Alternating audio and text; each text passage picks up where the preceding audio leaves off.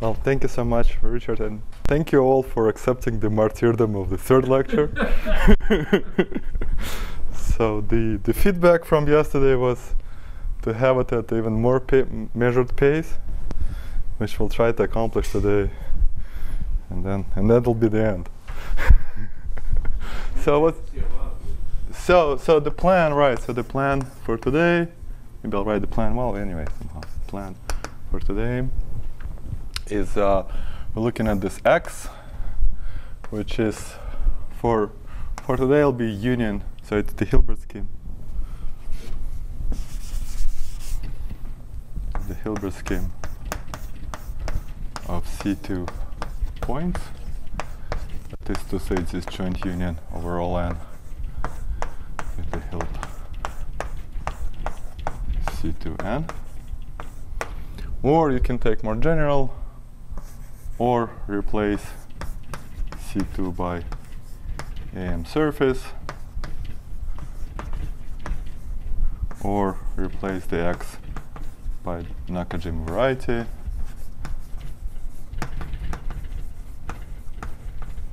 I think if we understand this example, he'll get enough to extrapolate from the general case. And what I would like to show is if I take, so there's a two-dimensional torus acting here, I'll denote T. If I take the T covariant K theory of X, there's an action of a certain quantum group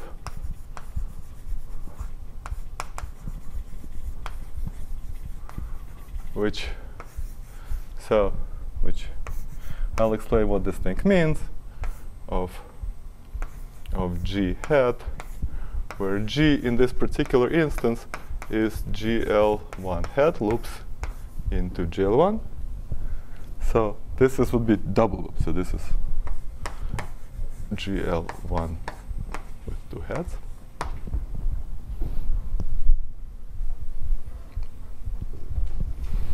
And then inside here, there will be this Weyl, you want Weyl groupoid, group or groupoid, group, it's really groupoid, inside which sits peak X, it's a lattice, in which case is isomorphic to Z,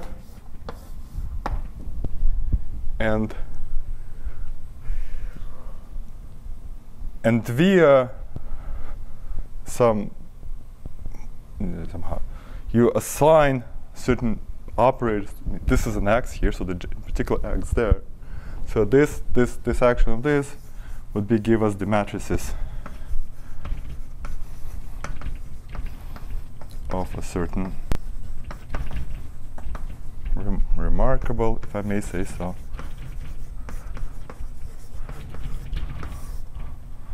one underlies enough difference equation, Q difference equation.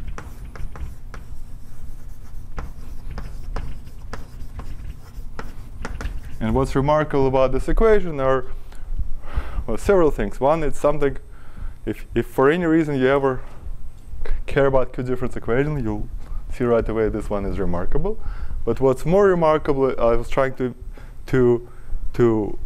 argue through the first two lectures, this lets you determine, this equation lets you determine this curve counts. Curve counts in threefolds. But you say big X equals Z, you mean? In this example, I'm just... No, but you mean each component has big equals Z. That's right, that's right. There's some like, in some sense, it's this O of 1 universally on all of that. Right. So there's some operator that corresponds to O of 1 on each component.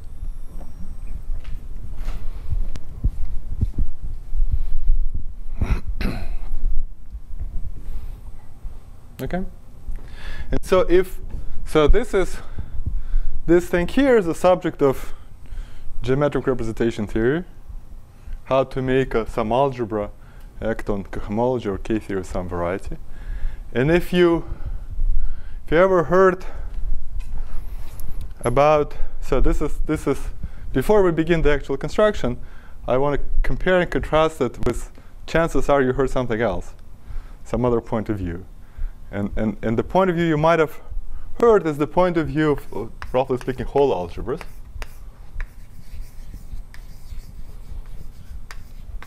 Point of view. It says that whenever you have a moduli of sheaves, for example, here, you have natural correspondences, like you can have a correspondence between help, and then the stack of all torsion sheaves. It's really a stack of them, in the technical sense of the word, torsion sheaves. The correspondence being that you can have an ideal, if you think of the moduli point as an ideal in the ring of polynomial of two variables, you can have one ideal be a sub in this, with the quotient being just some.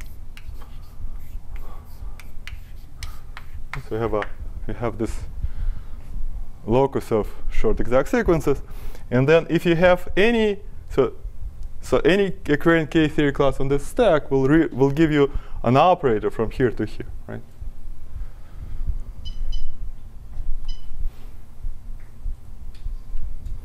I mean, how whole algebras work? You have triples, and then you can pull back anything you want from here. Then you're gonna get K-theory class on this, and it'll be an operator.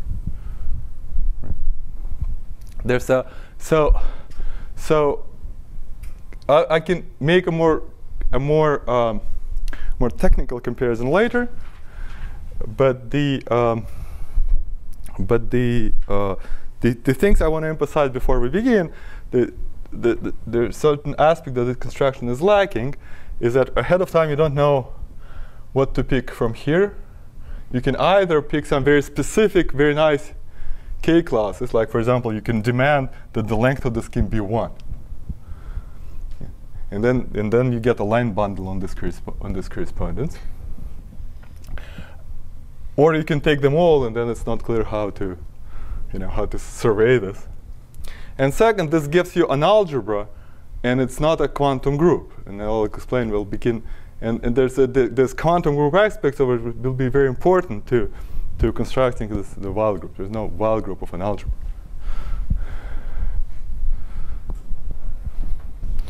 So we can. I'll cover it. So this is strictly speaking not necessary. It's just to place you. So in case you heard, like I said, with the 99% probability, if you heard the talk about this stuff, you heard it from sort of this perspective. And so if I want to explain first what's a quantum group. I don't want to insult your intelligence, but yeah. Yeah. So and with being encouraged by your words, I'll start with a finite group. So finite group. And of course, if we study representations here of a finite group, we might as well replace it by, my field's been consistently C, so I just put C again, by the group algebra.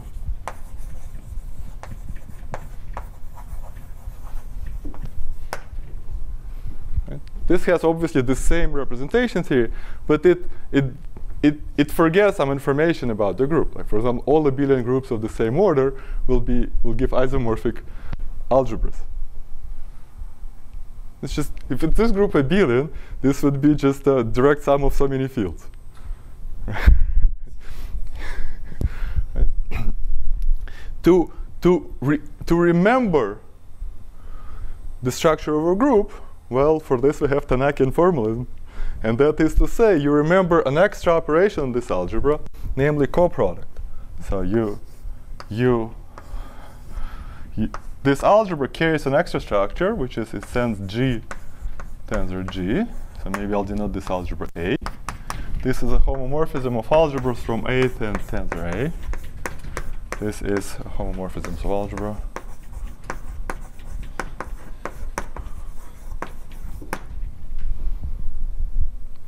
And if you want to remember inverse, there's an antipode which sends SG to G inverse. this is from A to A. This is anti-homomorphism of algebras.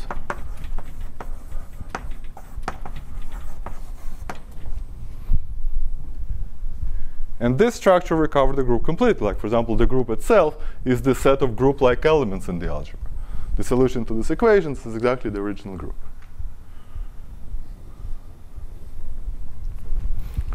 So this together, these operations together with the natural axioms that they satisfy, give a structure of a Hopf algebra.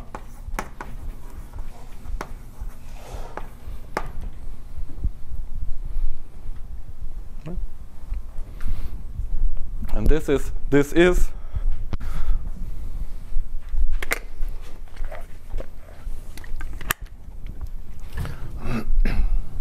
and so, and if G is, say, connected Lie group,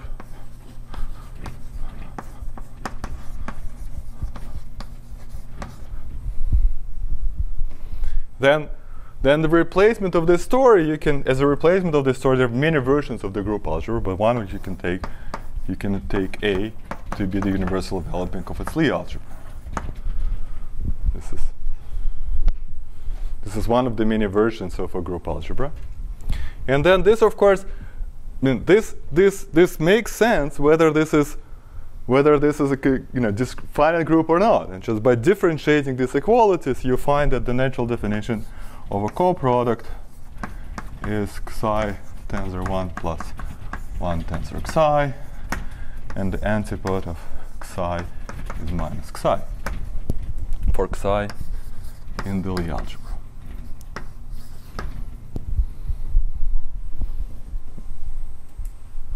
And so now we come to the point, what is a quantum group? Quantum group for the purposes of this talk. So in principle, you can take any of the other definitions. There are many other Hopf algebras associated to, say, to a Lie group. Let's take this one.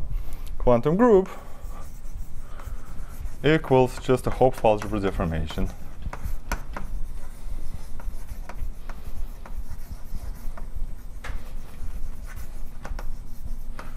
of UG. And to explicitly indicate parameter H, this is H is parameter of deformation.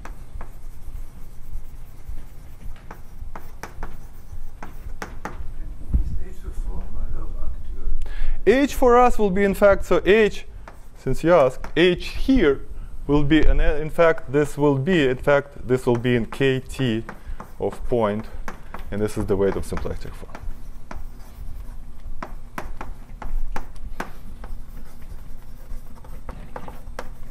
Form on X.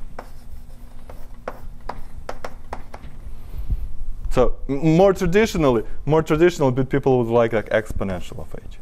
I mean, this is, let's say, when you write weights, it's always the question whether you write the differential, or you use different letters to denote the weight of Lie group or Lie algebra. So for me, this would be a weight of group. So it's sitting here. So it's really it's really Mellon C star. so it's GM. In GM, yes. But more traditionally, you think of this as like. Then what deformation means? Flat, simply? Yeah, it's flat. Right, it's a flat Hopf algebra. We'll get a particular one. Okay. And the main difference. Oh. Would it even be free? What?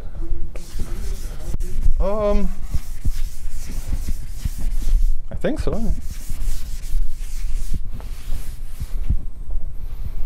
I mean, all our varieties are formal, so they're free as modules over KT over point. The K, I don't know. I think it's free. Yeah. I mean, their K theories are free. So, and so the main difference. So since there's such a central subject here, I'd rather have it on the middle board, even though it wastes us time for erasing, than to have it on the sideboard.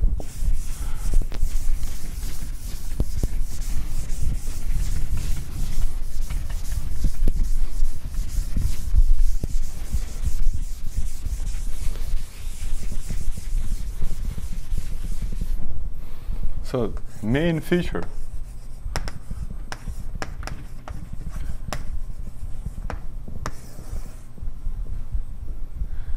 is that the coproduct becomes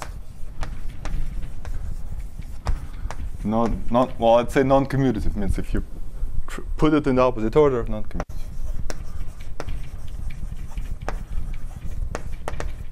That is to say, we have a Kopf algebra, you can tensor multiply modules, and if you take the tensor product of two modules in one order, then it's generally speaking not isomorphic to the tensor product in the other order. Certainly, at least the permutation of the factor is not an intertwining operator, but it may be actually not isomorphic. And so so algebraic geometry is full of, so to speak, tensor categories, but this may be a feature which is not so familiar to most of you. So this will be a feature that we will find in our situation. So what? Yeah, that's right. So we'll get that. And so in our case, we will be thinking of UH bar of, not of some Lie algebra, but of an loops into some other Lie algebra. So this is some Lie algebra, tensor polynomials in Laurent polynomials in one variable. Yes, maybe centrally extended, yeah. So, important point is that here, this Lie algebra has an automorphism, which just rescales this variable. I'll just denote an element of this group by A. And so, given any module whatsoever, you can rotate it by this automorphism, and we'll call it V1 of A, precomposed with automorphism. So if you have a module, you can precompose with automorphism. So this automorphism, this persists. This persists, deforms. So the deformed one will still have that automorphism. And so then you can take V1 of A means precompose with an action of this guy. And you can ask the question whether this one is isomorphic.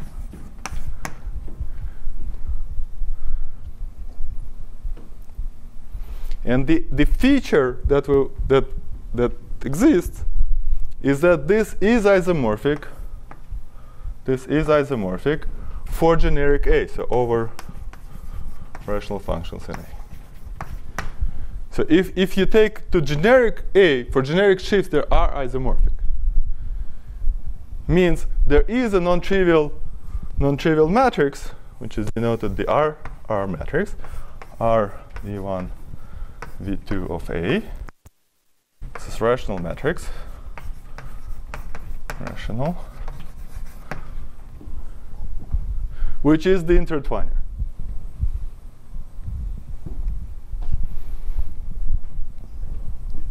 And then, of course, if you're to make the situation look more symmetric, you can. This is an automorphism. So if we shift the first one by A1 and the second one by A2, and then the same thing here, then there'll be a function of its ratio.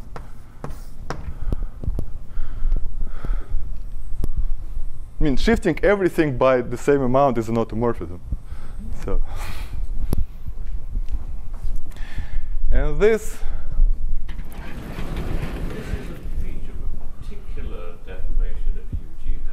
Right. So no, you can. I think you can abstractly show that in fact these deformations will always remain this. But I haven't studied this deformation theory question. Since we're gonna get particular deformation for which this particular will be satisfied. And then, but perhaps I think there's just no others. Yeah. I think anybody else is isomorphic to.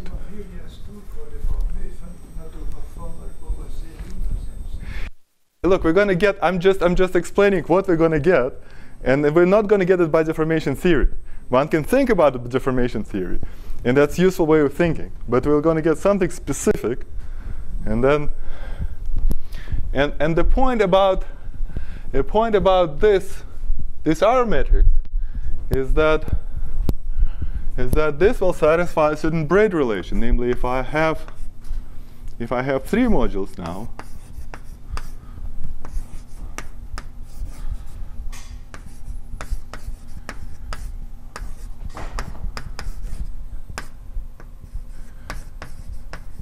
and I want to compare them with the ones put in the opposite order,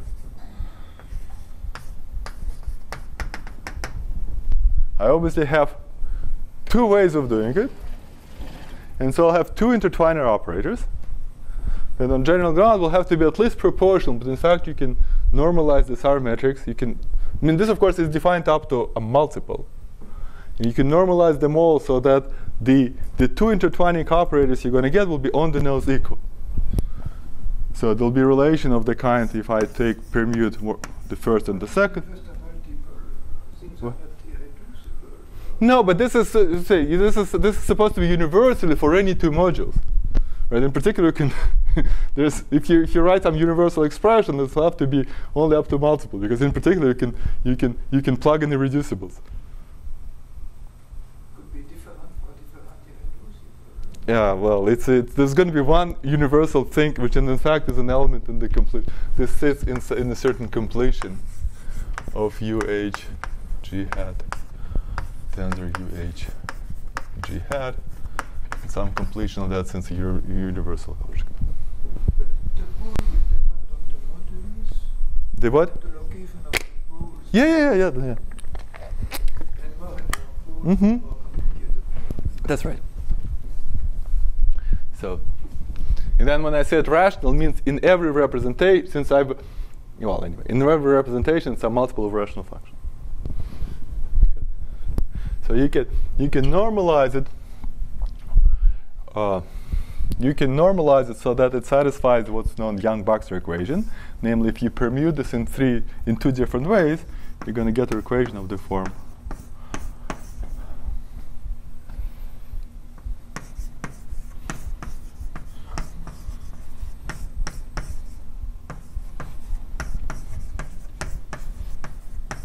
is equal the other way around.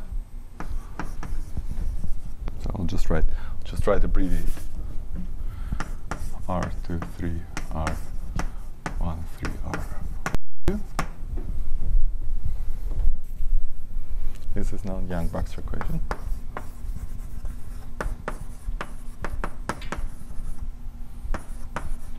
And it's about as powerful as E equals MC squared.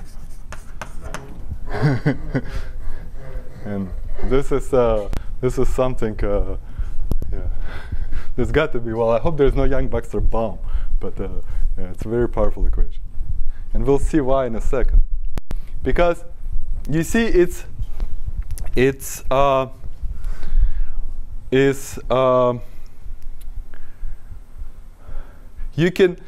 can upend the whole discussion and reconstruct. One can reconstruct everything. One can the whole theory.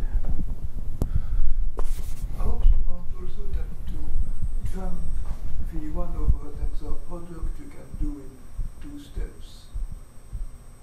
Jumping over to first and then to second. Yes. Yeah. There's, but well, let's focus on this equation right now. So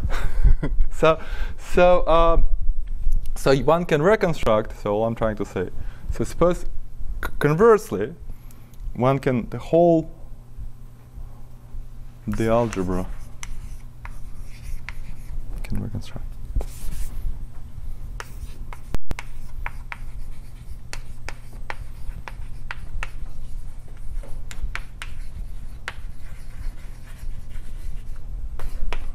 From a collection of these R matrices over 1b2. Okay.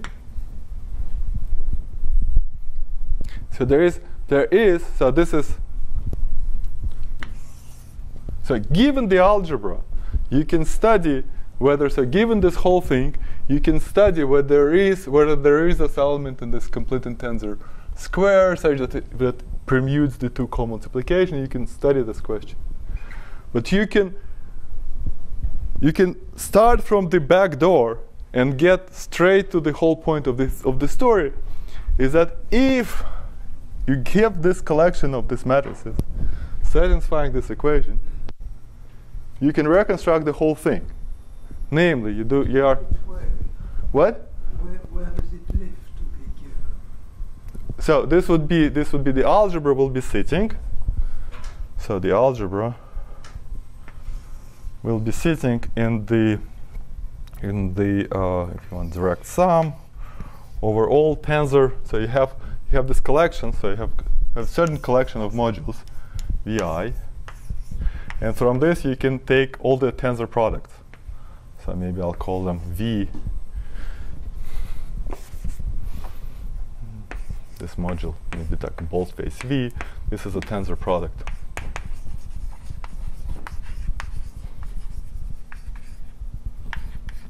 Of the kind, v1 tensor v3 tensor v5 tensor v4 tensor v1 again, something like that.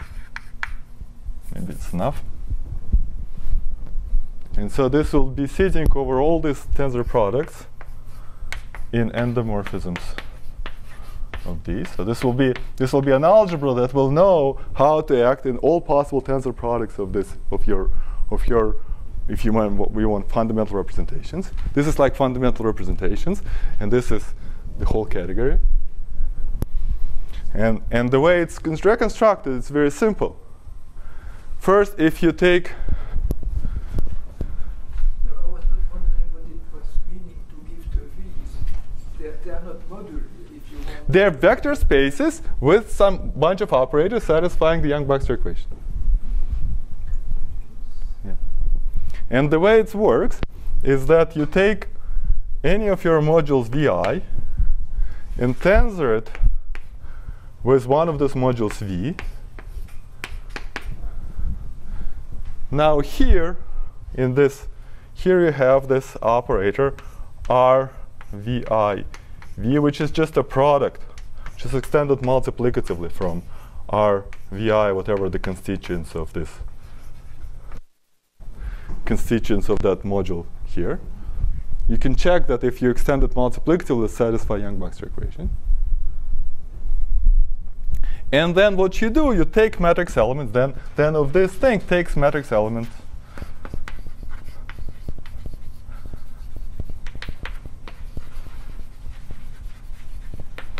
in VI.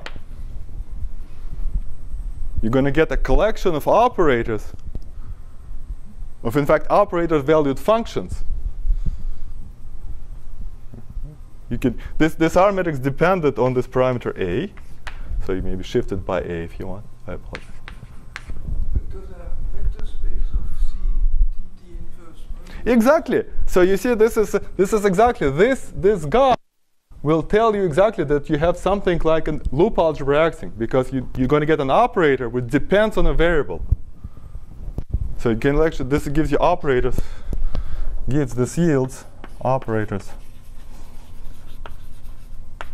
in V depending on A, and you take the coefficients of those operators. This would be like the individual coefficients here acting. Right? And then you see from definitions, you see that the R matrix is the intertwiner for this. I mean, this property, this being an intertwiner for all these guys. You see, this is for fixed matrix element in here. You get an operator in all possible modules. Right? There are two things. First, the Young-Baxter equation tells you simultaneously two things. It tells you that the tensor product commute in the way specified by Young-Baxter, because in this equation you can read it like this. Sorry, maybe in this product. You can read the equation like that. Or I apologize, like that. So this would be, what's it going to be? This would be like an element specified by position, by this is called, this thing is somehow called auxiliary space. You can say that this is the operators corresponding the action of the auxiliary space 1 and 2 and 3 being in this order here, by the arm axis 2 and 3 are permuted in the opposite order. So that tells you exactly that these modules, the arm matrices are intertwiners for these modules. That's one thing. But you can also, what you can also do is you can declare 1 and 2 to be auxiliary. I mean, is that everybody got that, or to some extent? So this equation tells you A, that this is indeed a category for which the set with tensor product, for which the set commutativity constraints. Or you can read it differently. You can say that let's do 1 and 2 to be, let's declare 1 and 2 to be auxiliary. Then this says, if I multiply the operators in the 3 space, so in the 3 space will be a product of 2 operators. And it says the permutation of this, I can permute these operators. This tells you the commutation rules between these operators. It says how to place them in the opposite order. That makes sense? That makes sense?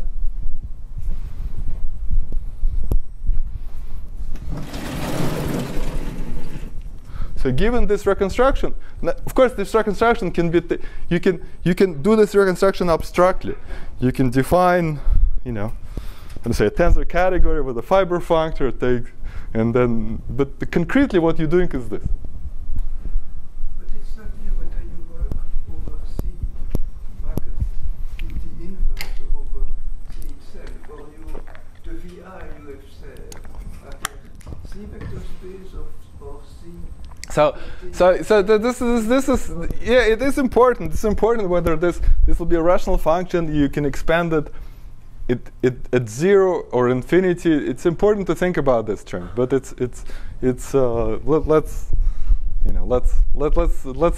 go to something else now. So then you can phrase, if you want a construction of a quantum group acting on things. It's enough, so you can say, so you can geometrically. So we want a geometric construction.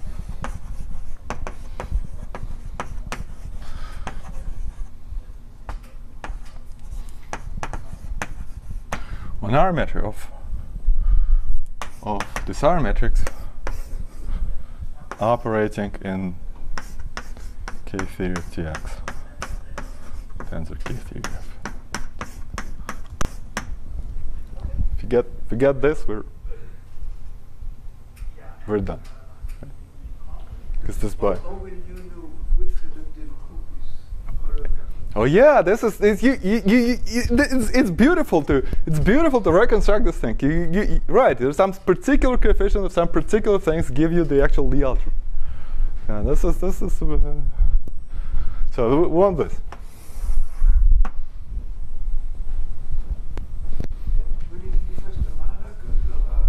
Say it again. The reason that you will get a reductive group. No. The fact that it's going to be effect symmetry, it's going to get us Lie algebra with invariant non-degenerate bilinear form, and on general grounds you're going to see it. That's not enough for the reductive. With invariant.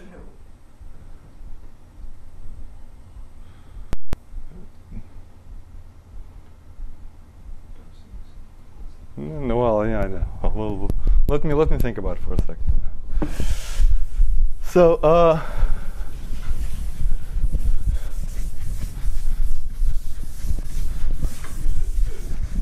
before you had one of these R's yeah. for each pair of. Right. But now No, we now want in just specific vector space. It's enough to take one of them. It's declared to be fundamental representation.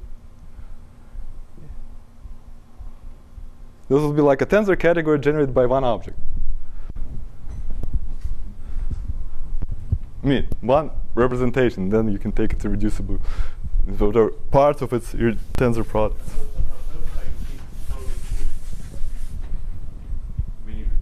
how you decompose the self-product somehow? So this will tell you, right? This will tell.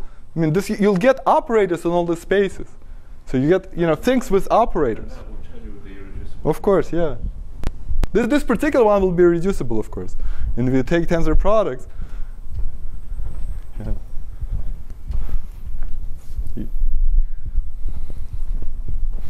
So all right. So maybe the first question is, what is geometrically?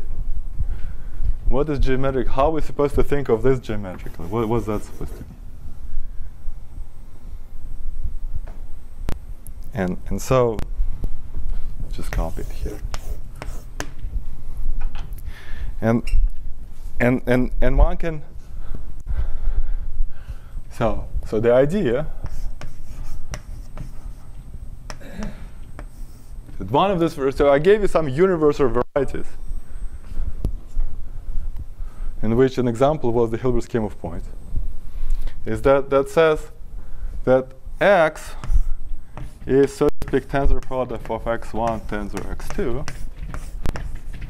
if there exists a C star action which is denoted by A, the same thing, on x. So x, so this is C star, so maybe I'll write like this. It's a homomorphism to automorphisms of x preserving the symplectic form. All these varieties are symplectic, such that the fixed locus of this is really the product of x1 and x2.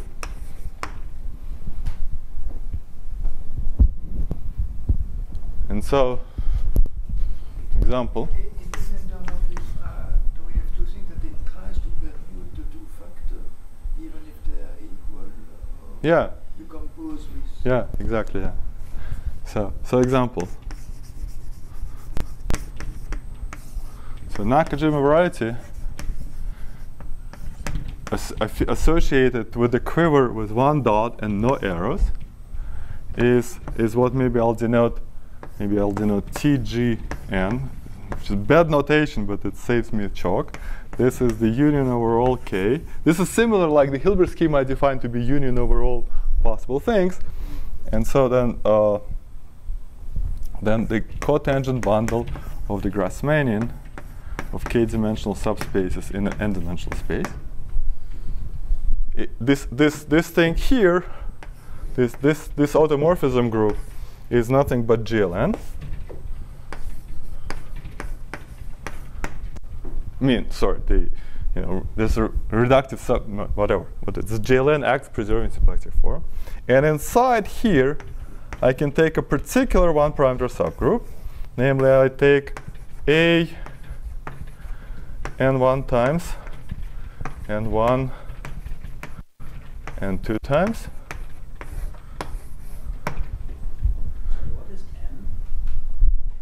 N is something. I mean, Nakajima variety comes with an integer.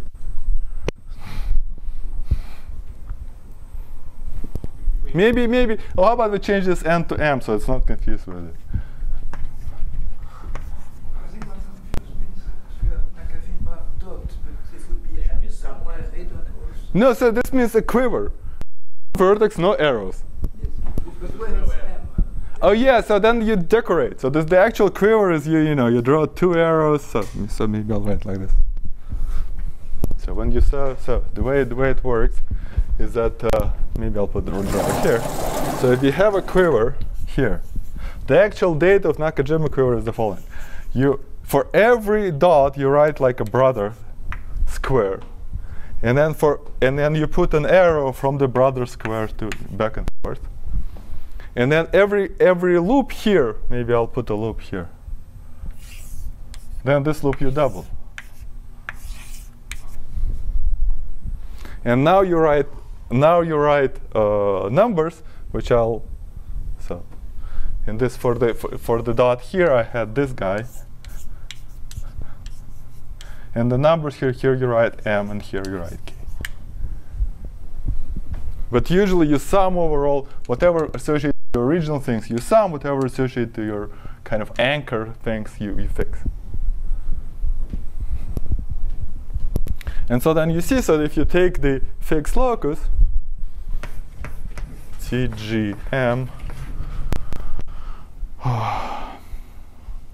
fixed locus, well, this is going to be just TGM1 tensor direct product TGM2.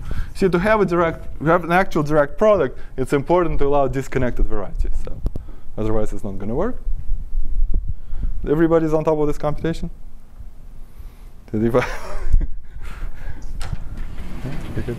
And so then if we apply the general procedure, we're going to get nothing but UH bar of GL2 hat, which is very close to somehow Nakajima will give you I mean, somehow very close to Katsumudi. There's not so much difference.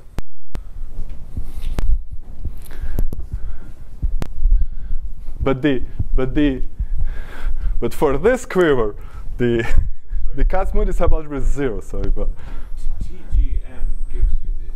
Yes, this dot and the corresponding collection of the R matrices will make this group act on the K theory of the spaces.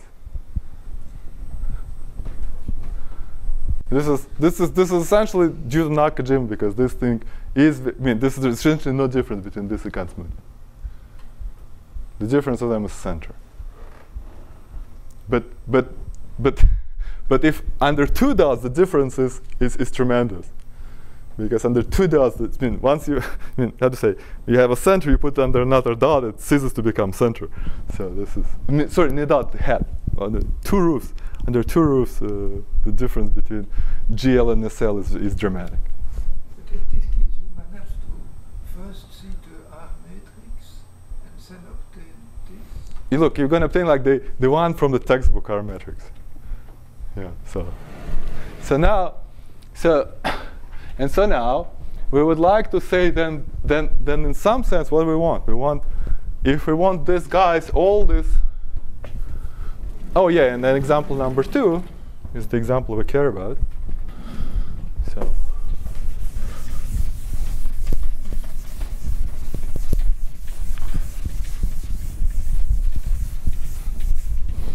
yeah. Don't trust this. How are we going to get to the wild group?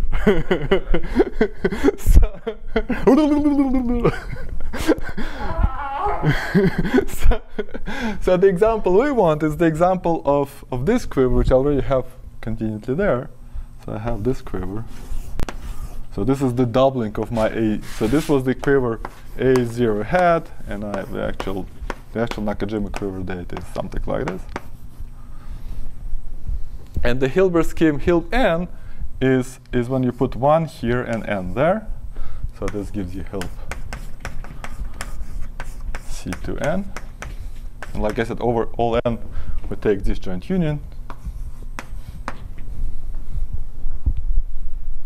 And so I'm going to say that there is an embedding of Hilb cross Hilb into the Nakajima variety that corresponds to 2 here. Right? And this embedding goes like this. So if I have an ideal 1 and an ideal another, I can take their direct sum. Sorry, direct sum. And that's it in this Nakajima variety associated with this part being 2 now, which is the moduli space of framed rank 2 torsion-free sheaves on C2. So these are framed means they trivialized at infinity. It really sheaves on P2 trivialized. So frame shift on C2 is a shift on P2 that's trivialized along the line at infinity. Meaning outside finite. No, you fix trivialization of its restriction to the line. And that's what you fix this data. I mean, of course, it's therefore, but the data you fix is fixed trivialization at the line. So you extend the possibility and you trivialize. The data is so the data of this, you can say torsion-free sheaf on P2 together with trivialization with restriction to the line at infinity. So that's right. And what is and therefore there is, by changing this trivialization, there is a GL2 acts, and if I take my subgroup of the exact same shape, then of course the fixed loci is going to be direct sums. And in the rank 1, if you're thinking of rank 1 torsion free, I mean rank 1 frame sheaf has to be an ideal sheaf.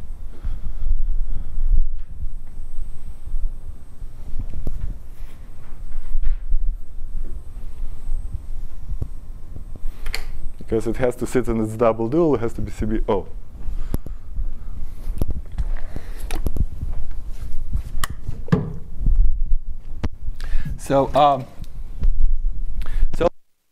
So now we want an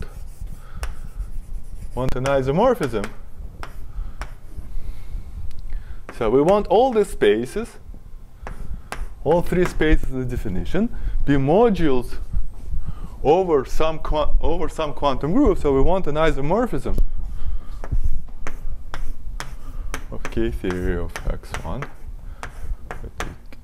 K theory of x2. So this is over rational functions in A, over with pastoral localizations.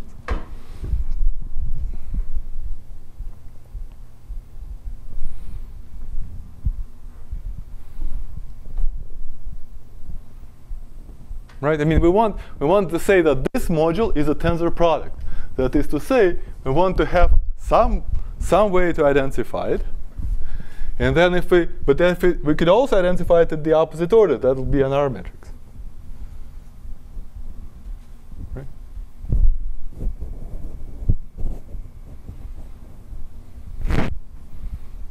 So what we actually construct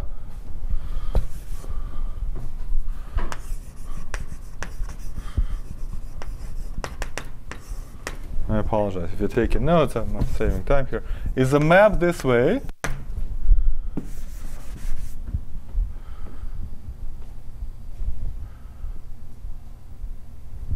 which is then becomes an isomorphism after localization.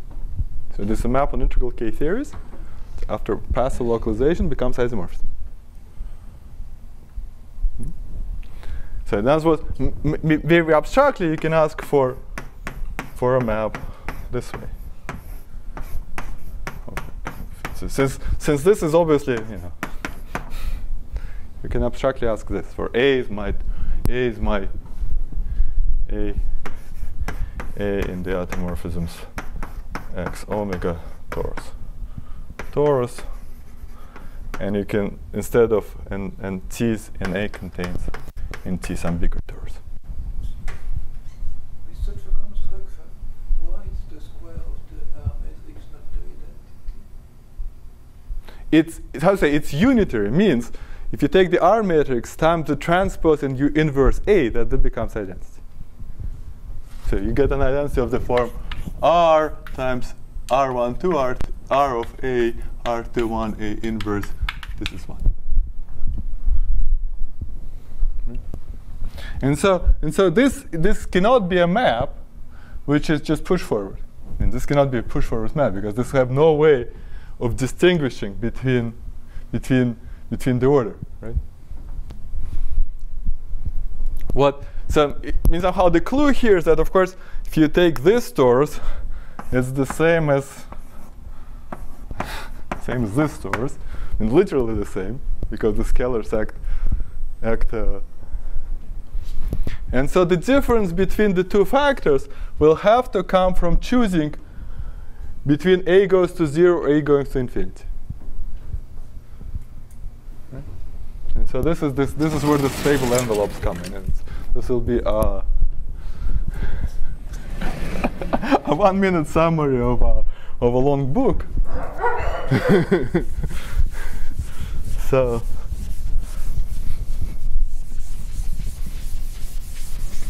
first in cohomology.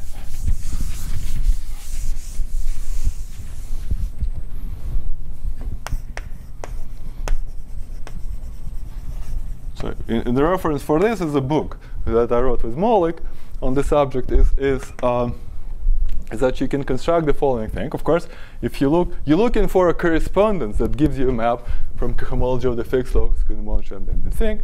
And the natural guess, you look for in here, you can look for the correspondence like attracting correspondence. Attracting correspondence formed by pairs x and a fixed point f, such that the limit at a acting going to 0, a acting on x equals f.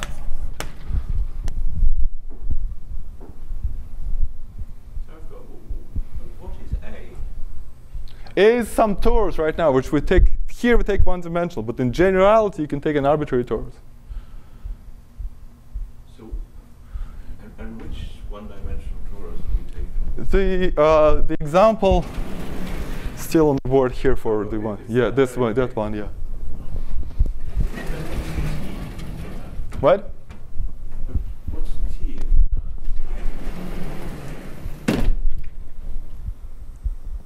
T is some bigger torus. I mean, the thing. Well, you can take the centralizer of A, but I took some, like a maximal torus in the centralizer of A. I mean, it cannot be the whole group of automorphism because it won't commute with A. But you can take a maximal torus containing A. It's also a torus. I mean, in general, in a grand case here, there's no difference between a group and a maximal torus because a character of a reductive group we know by its restriction to a torus. So there's really no loss of information. And so this is inadequate. Inadequate in that this is satisfied. This has all sort of bad features in that it's this will give you a certain correspondence between, if you take the closure of this, maybe you take the closure of that, so that's really have a correspondence, then this would be a bad idea. Like for example, we'll not solve the Young-Baxter equation. There are matrices constructed this way. And the reason is the attracting sets, they're very delicate. Well, I guess Janusz likes things to be delicate, and I like the things to be robust. I like these things to be, like for example, if we have a family, then the attracting manifolds I'd like to be flat in that family, which will not be the case. So the solution to that is to in fact take some improved thing, something called stable envelope, some stable envelope.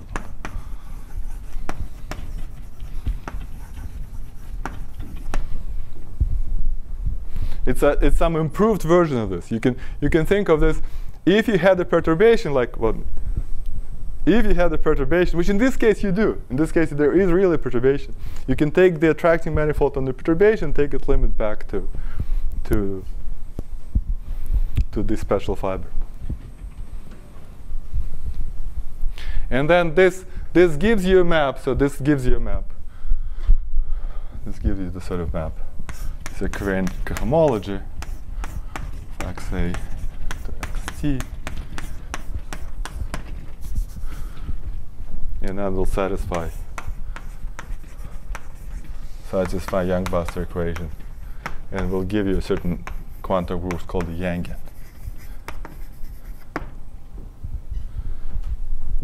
But yeah, it's a long story. I can yeah. Fortunately, those of you who are looking for stuff to watch on YouTube, the Princeton Mathematics Department posted 10 lectures I gave on the subject a while ago at the department. So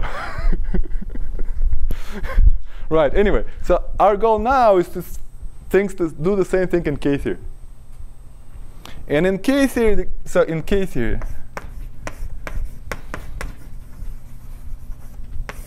a new ingredient, a new important ingredient. A new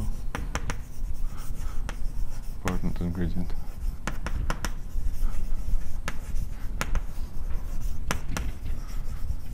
Comes in. And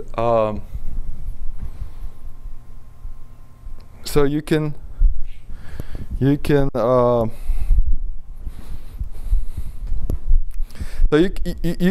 you know there has to be something, because you cannot define a K-theory class by a limit.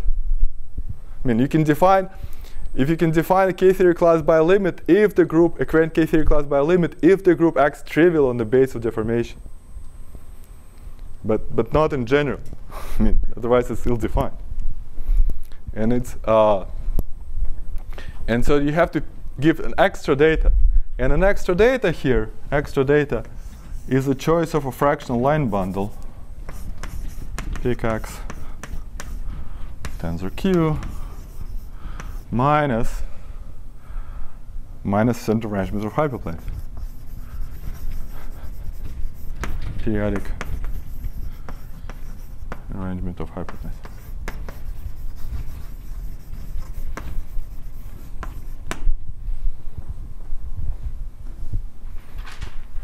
I have exactly 2 minutes to finish my sequence of 3 lectures, so maybe I will not explain how this goes, but I will tell you some kind of comparables in the mathematics in the whole, and that it's in many aspects it's very close to the theory of multiplier ideal sheaf.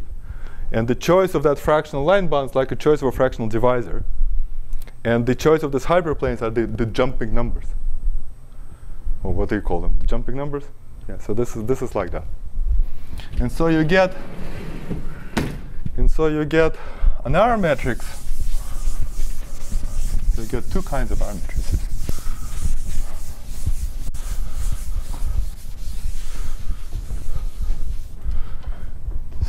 So first, the R matrix depends on 2 things. You get an R matrix. Maybe I'll write it plus minus sub L, where plus or minus refers, this part refers, plus minus refers to A plus minus 1 going to 0. And L refers to a choice of an alcove in the arrangement which we've been discussing yesterday. So it's some arrangement like that.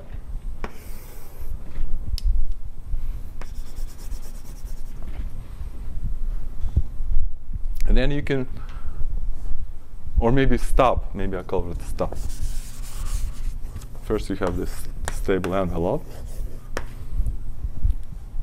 And you can define 2 things. You can define the R matrix, R at L. This is this isomorphism composed with the isomorphism in the other way. So this would be stub, say, plus L, composed with stub minus L inverse.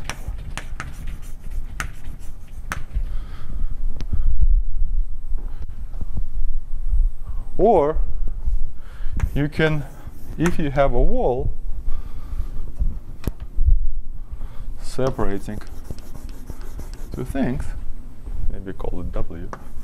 And so here was your L, here was sitting your L, and there's an L prime sitting here. You can have our wall to be stub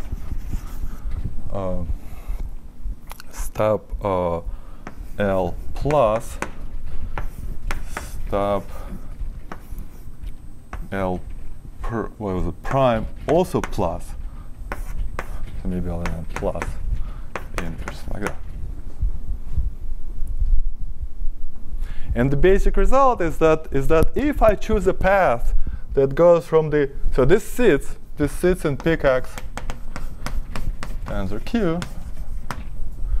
So if I choose a path that goes from minus infinity to plus infinity, means this is from minus ample infinity to plus ample infinity, then this matrix here will be a product of this wall matrices along this path. This is the analogous thing of this to this in the non-affine situation. The R matrix of like a finite dimensional quantum group admits a factorization that is recorded by factorization of the longest element in the Weyl group. And this is analogous. This choice of the longest element in the Weyl group analogous to choosing a path. This is a path. So any path through L with this property? Right, any path whatsoever that goes from minus ample to the plus ample direction, if you multiply this wall, whatever wall it crosses, if you multiply that out, this will give you this thing. So sorry, I said like this. So I apologize. You have to take. So you go through L. Didn't say it correctly. So this path over this thing, you multiply the plus ones. Over this part, you multiply the negative ones, and then so this. No, it doesn't have to be. It can be. Look, I mean, this is obviously. I mean, this obviously is representation of some fundamental groupoid, right? I mean, if it go around the loop, you get one, right? Right? It's obviously, this is the way it's defined. It obviously satisfies, is independent of the path. You don't have to take a minimum. Yeah, exactly. You don't have to. Yeah. If you go on one intersect, it's not clear through. No, but it's defined to be the product of, if you go around closed loop, it's defined to be. What was the thing going to be? It's just a product which is going to come back to itself.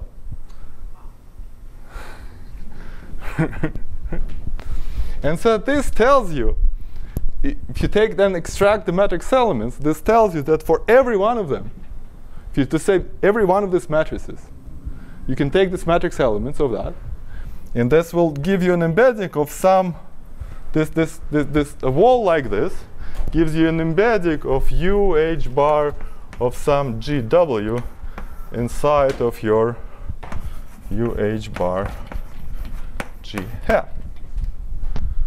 Just because, well, anyway, you can do it.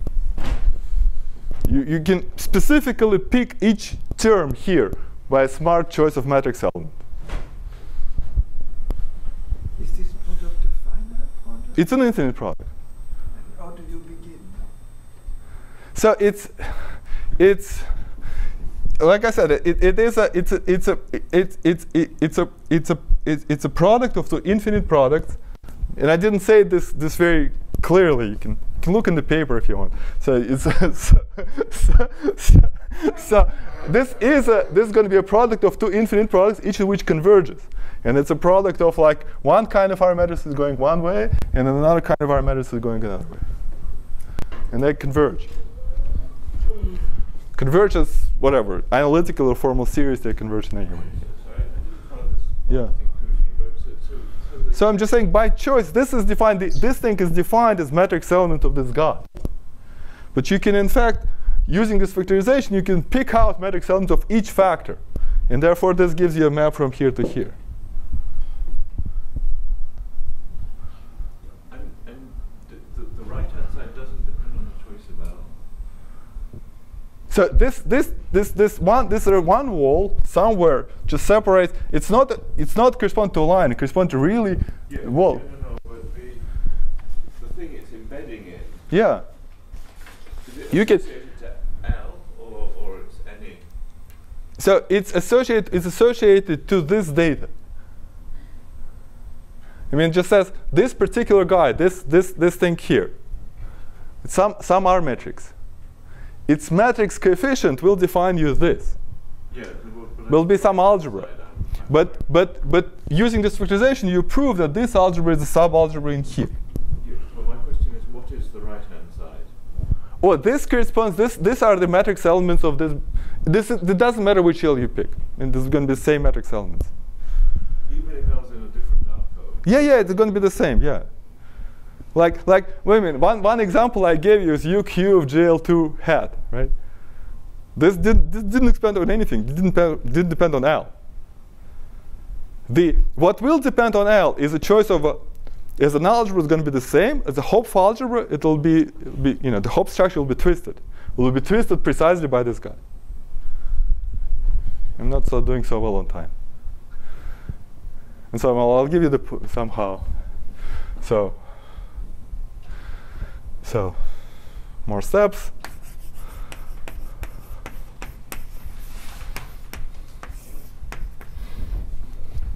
So whatever this thing is, this is some, this is a rank one quantum group.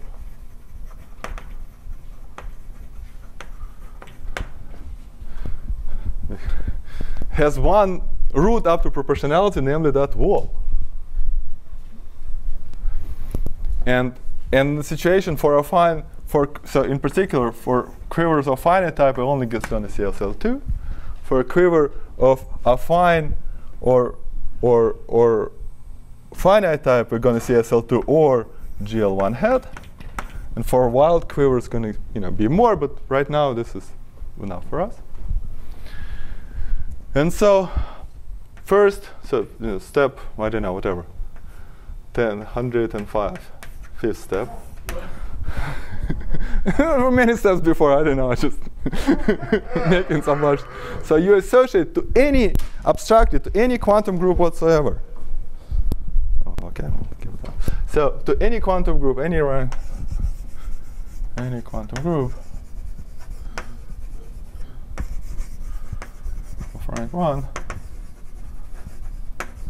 you associate abstractly some element B, W, in fact depends on Z. Z is an element, and so to speak, Z is again an element in like complexification of the Cartan of quantum group U, G, UH bar GW. This is an element in, if you want, like Cartan, and there's complex Cartan, or maybe something like that. And show this form satisfy relations. This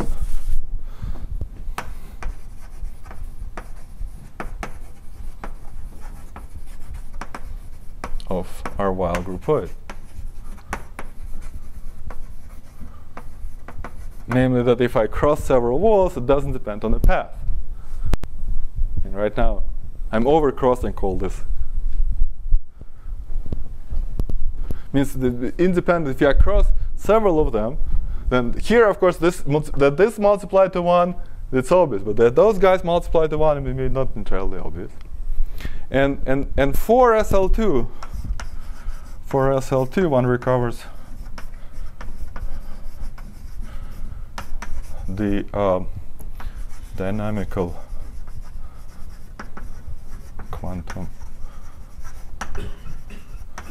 Weyl group of Entinghoff-Revarchenko.